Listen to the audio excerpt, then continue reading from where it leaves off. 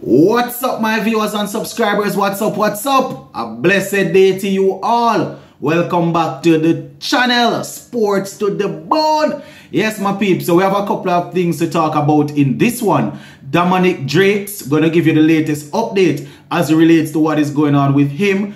Also, Fabian Allen and Oshane Thomas, right? Plus, we're gonna take a look at that test match between England and Pakistan.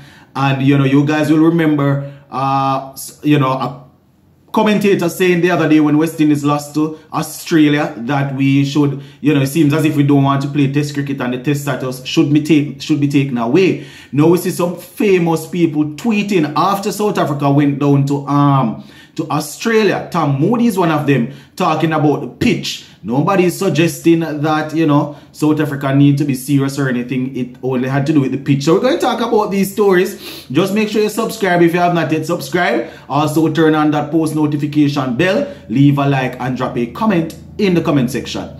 Alright, so let us kick things off with a couple of our players, right?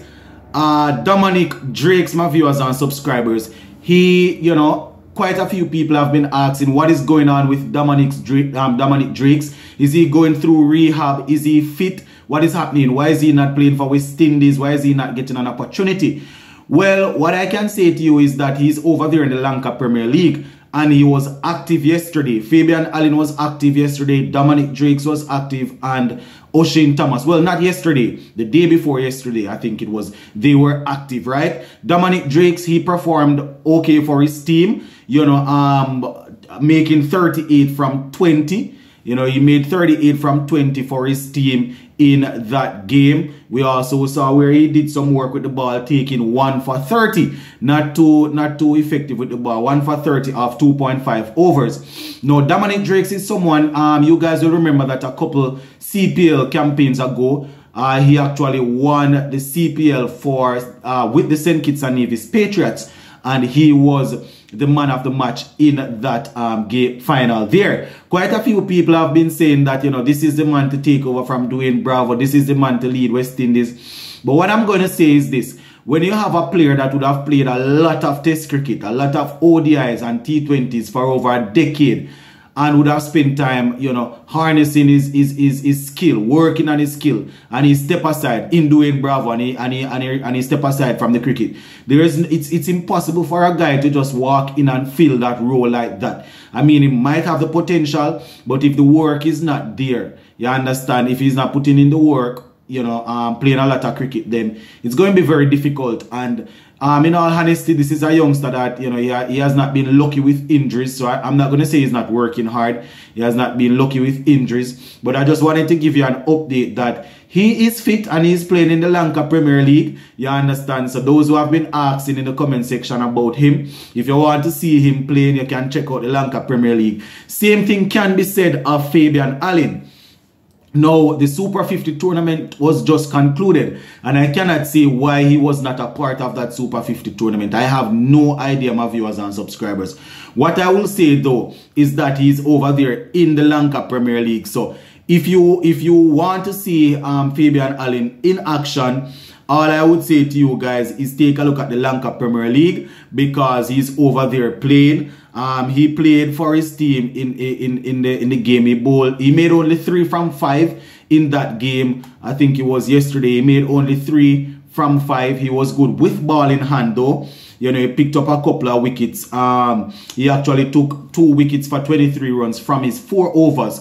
So Fabian Allen, my viewers and subscribers, seems to be fit. So those who have been querying whether or not he's fit, he is playing in the Lanka Premier League. And this is what I will say, my peeps. I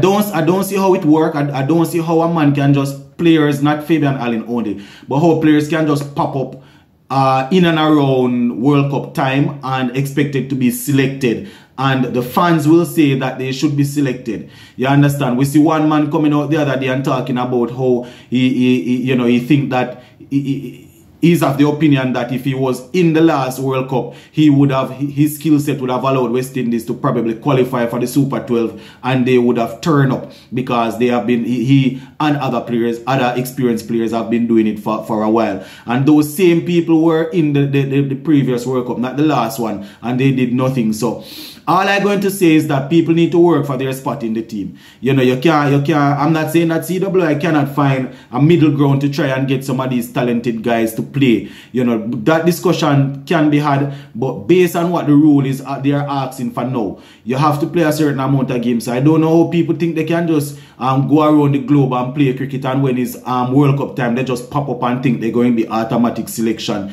based on what they are doing around the world. And I mean, their fans will always say, let them play, they are the best. But, you know, you guys know where I stand where that is concerned. O'Shane Thomas now, my peeps. Quite a few people have been saying that O'Shane Thomas need to step up and partner Alzarri Joseph in Test cricket right now. He's the man. He's bowling quickly. He is the man. And in the Lanka Premier League game that he played recently, he took 3 for 15 from 4 overs. What I will say is this: I am happy for him that he's playing some franchise cricket, making some cash and working his way back to fitness. But bowling 4 overs in a T20 game is not that difficult, especially if you're a pace bowler. You understand? You bowl 2 overs, then you probably get an hour break, then you come back and bowl another 2 overs, and it's done. T10 cricket even worse. You bowl 2 overs and that's it. Now, Test cricket is totally different. Your captain will throw you the ball and he will say, give me 8, 9 overs per spell. Give me 7, give me 8 overs per spell. Put the overs together. And at this point, batsmen are not coming at you. They are not looking to score a lot of runs. So it's going to be difficult to get a man out. Pace is always good in Test cricket. I love to see pace in Test cricket. But at the same time, pace without sustained pace is what you need. You need sustained pace. You don't want a man to bowl 140 in his first overs and then the rest of overs, then, you know, he's bowling 130, 135. Don't make any sense. But, you know, having said that, it's good to see the youngster playing some cricket and working his way back there. But all I will say to his fans, you need to remember that T20 cricket, T10 cricket is different from Test cricket. Test cricket, the team is depending on you as a test bowler to bowl 20, 25 overs. Right? That is what the team is depending on you to bowl sometimes in a thing. You understand? So there's no way a man going just bowl a couple of overs and take some wicket in T20 cricket and you think you can make a test team. At least play some 50 over cricket, shows that you can put 2 5-over spell together to give 10 overs, which is even far different from Test cricket. You know, I am not fighting against a player, but this is just me looking at it and calling it for what it is. I would be happy to see this man back in a place where he's able to play and bowl, sustain, bowl a good pace. You understand? But Test cricket is totally different from T20 cricket. So, you know, as I said, I am happy to see him doing his thing. Alright, so the final thing that I want to talk, well, the next thing that I want to talk about is where I see quite a few people making some posts as it relates to that test match between Australia and South Africa that was completed in 2 days. Now, you'll remember that one man posted the other day that West Indies, they are not serious and they should consider giving up test status, right?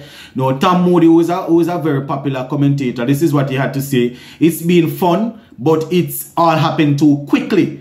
Pitch too grassy and green, especially when you do have outstanding bowling units who don't necessarily need generous conditions to have an impact. So the pitch was the problem. The pitch was too grassy. I saw the game and I go and say a lot of grass was on the pitch, but it doesn't take away from the fact that Australia won the test match in 2 days. So why not talk a little bit about the top order batting for? I mean, both teams lost wickets, yes, and it was a low-scoring encounter, but Australia came out victorious. So why we don't hear anybody talking about the batting? Anyway, Michael Vaughan said, why did they leave so much grass on the pitch, on the Gabba pitch? It's historically been one of the best pitches, right, for Test cricket in the world. So why change it? It was a shocking pitch. That was Michael Vaughan. Virender Sehwag. This is what he had to say. 142 overs and not even lasting 2 days. And they have the audacity to lecture on what kind of pitches are needed. Had this happened in India, it would have been labeled the end of Test cricket. Labeled the end of Test cricket, ruining Test cricket and whatnot. The hypocrisy is mind-boggling, says Sehwag. Now, Dinesh Karti says 34 wickets in less than 2 days. This is how Test cricket is. This is how Test cricket is like on steroids, right? So he's saying this is what Test cricket is like on steroids. So nobody has had anything to say about the batting. It's just the pitch. I mean, I agree. There was a lot of grass on the pitch, but nobody's talking about the batting of South Africa or anything. But that's how it goes. That's how it is. So before we close, let me just talk to you a little bit about that England versus Pakistan game. I gave you some update yesterday just to let you know England, they are closing in on victory. They actually need another 55 runs from 191 overs. And they have quite a few wickets in hand. You know, they are 112 for 2, chasing one, I think it's about 160 something they're chasing. So England, they are closing in on victory there. So, Pakistan, they are about to be swept. England, they would have won the first 2 test matches. This is the third and final one. And England need just 55 runs to win with 8 wickets in hand. So, yeah. That is basically it for this one, my peeps. Just wanted to give you guys that update. Gonna leave it right here for now. Big up on yourself and stay safe.